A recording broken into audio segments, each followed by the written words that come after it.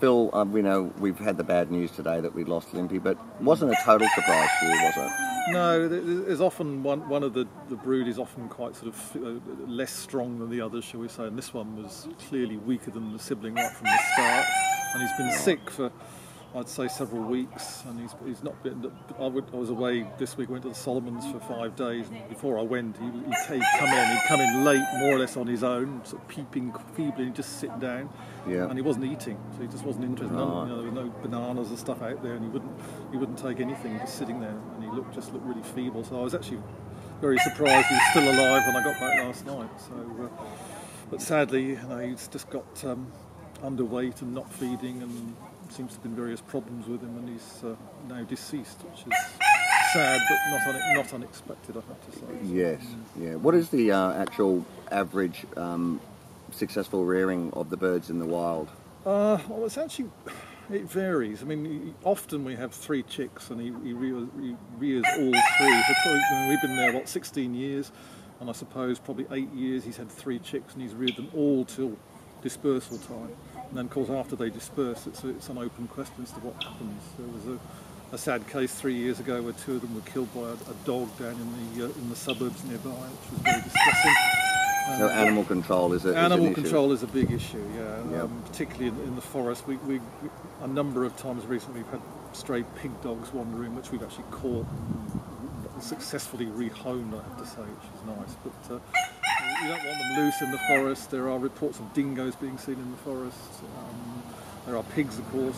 So, yep. Feral animal control is actually quite important, because the chicks at this stage are very vulnerable to anything like that. Yeah. Of course, when it's nests, of course, that's another matter. That's also very vulnerable to pigs and so forth. So. Yeah, and even electric ants now that may be pushing into the forest. Let's hope not. Yeah, yeah. And other things that obviously you're aware of, being where you are on Black Mountain Road, the traffic. I've had an official response, oh, it's a dirt road, you can't do anything, there's bends, it's not safe, people go too fast, you can't do any calming. Wait a minute, not sure I follow that logic. No, I don't seem to follow that logic either, Phil.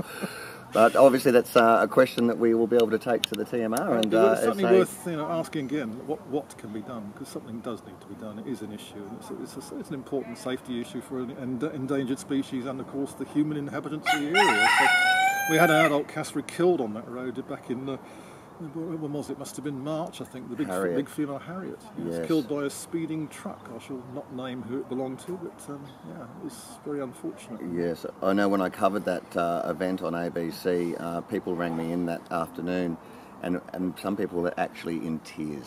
They were just genuinely really upset, yes, and I think the community really is embracing the fragility of the cassowary, and when we lose a breeder, like that, yes, and she wasn't an old bird, was she? No. She was a new. She came in last year. She suddenly appeared, displaced the original female who'd been with us for the last 13 years, and she displaced it. There was a huge fight, and Harriet won, drove the other female off, and basically took over that particular territory. And I think these are her chicks. I'm pretty sure, because we saw them mating. So I'm almost certain that these chicks actually belong to Harriet. I'm not 100% sure, but there's a very strong probability, because we did see Dad mating with her in our garden. So did you witness that fight? Yeah. Oh yeah. Oh God, yes. They ran down the side. The 2 females ran down the side of the house. We have a big china flower pot at the bottom of the steps. They went smack straight into it, knocked the pot over, smashed it, and ran off into the forest. One of them actually fell over. Missy fell over.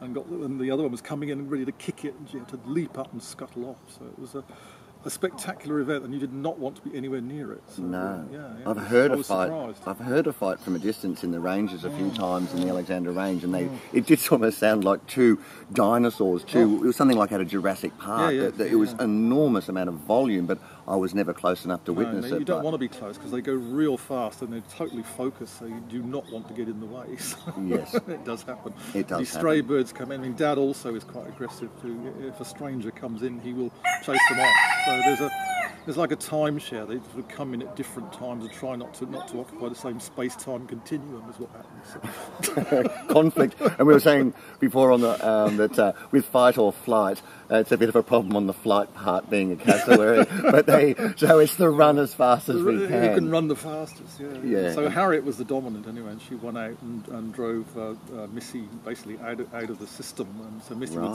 occasionally sneak in, but sort of looking around very nervously to see what was going on. And Harriet took over, and sadly Harriet met her end on the road. So you know the story there. So, yes, absolutely tragic. Well, thanks for that, Phil.